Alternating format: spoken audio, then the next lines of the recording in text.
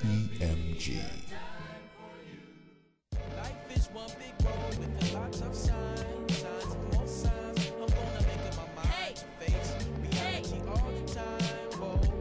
Do you agree that there is a division in the hip-hop industry? Certainly there is a division in hip-hop, the same division that exists from the civil rights era to the black liberation era, from the black liberation era to the hip-hop movement, from old school quote-unquote artists to quote-unquote new artists.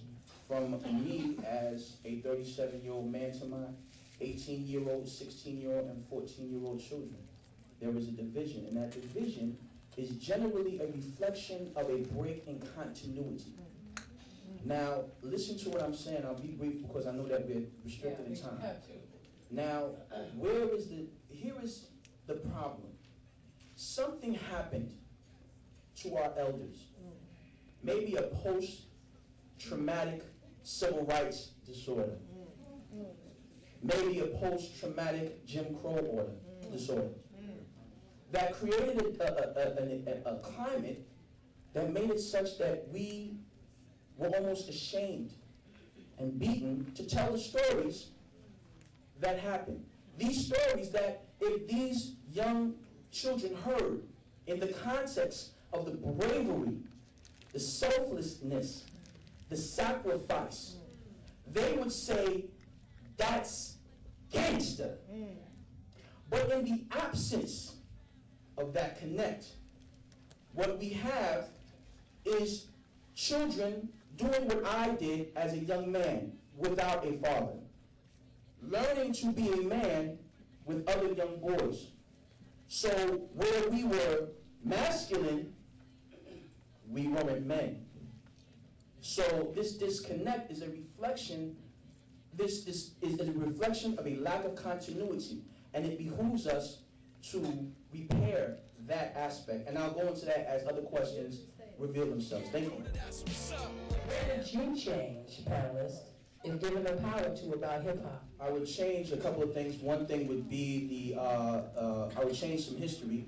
That history being, unfortunately for her and many of the other artists like Busy B and, you know, just so many, Melly Mel, who I sit on panels with often, they were in the now, the moment of what was happening. So they could not imagine that this would be a billion-dollar industry, as it were, and as a result, were unable to set up infrastructure, to set up the institutions that would have allowed for the things that we're actually meeting about now to not happen.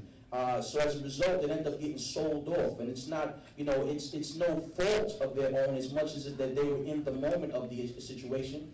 I would also change the fact that there was no support structure presently, that there were artists like myself, Wise Intelligent, so I can name 10 artists over my head easily that you should be aware of, that your children should be listening to, that you're totally unaware of. And we're working very hard to do the exact things that you're asking us to do, but you're unaware of us. And we need that support structure because without it, we can't do the job that it is you want us to do. So those are things that I would change.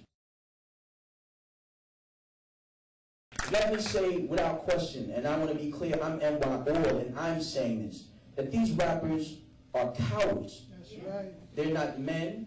Right. They are not the queens and black women that we expect them to be.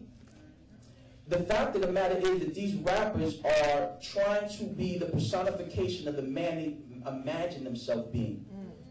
They're looking to emphasize their masculinity, their strength, to appear powerful in a position of powerlessness. So you use the words and terms that you can find that sound rough. Yeah, that, you know what I mean? That B. These are things you say because it sounds hard.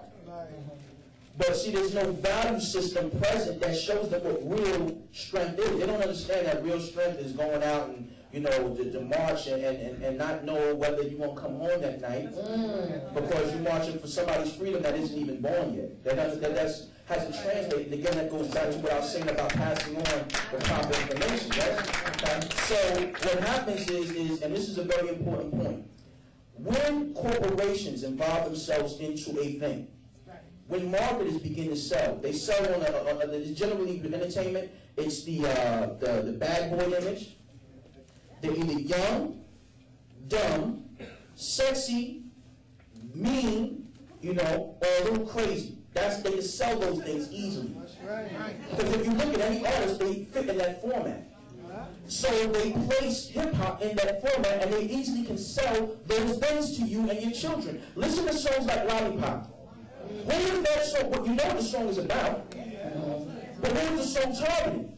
Your daughter. Because you don't talk to a woman that way. And so it's a constant struggle to misinform, miseducate, and send our children off to the wrong path, such so that now you can't keep your daughter out of jeans so you can't keep your son out of jeans so skin tight that it look like he wearing leggings. So yeah, this is a device. It's a device. When I hear some of the criticisms levied on hip hop now and the youth now, I feel as though I'm listening to a father criticize a child that he did not raise. Right. You know, there's a culpability here. I mean, we need to be a people that are taking accountability for what we're doing. Self-accountability. What haven't we done? Why am I just, my child does not walk around with his pants hanging, and when he do, I'm on him. Because I'm active in his process. Why aren't we active in our process? We're being professional disattenders. You know what a professional disattender is? Does anybody know? A cab driver is a professional disattender. The dude that works the elevator is a professional disattender. Somebody that does a job that while they're doing that job, you can continue your conversation as if they're not there. This is what we are as parents. You don't even go outside. Grandma's not on the front porch anymore. You're not even outside, right? But you send your children out there to play. And then when they come back twisted and turned around, you say, oh, look at these kids. Tell the truth. Do I feel some shame? Yeah, I feel some shame. You know what shame I feel? The shame of not being a part of their lives. Thank you. Let's get motivated. This hip-hop is a result, and this hip-hop is ours. I'm not just talking as a rap artist. I said like my oldest son going to college. The first song that I came out with was called Y'all Should All Get Lynched. Yes. Who dropped the baton? I put that song out, you know why? Because I was so mad. It wasn't dropped. Watching my children struggle.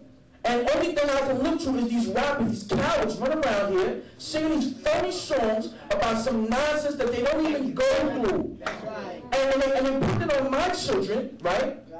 While their children go to some private school and get driven home in some SUV into a gated community.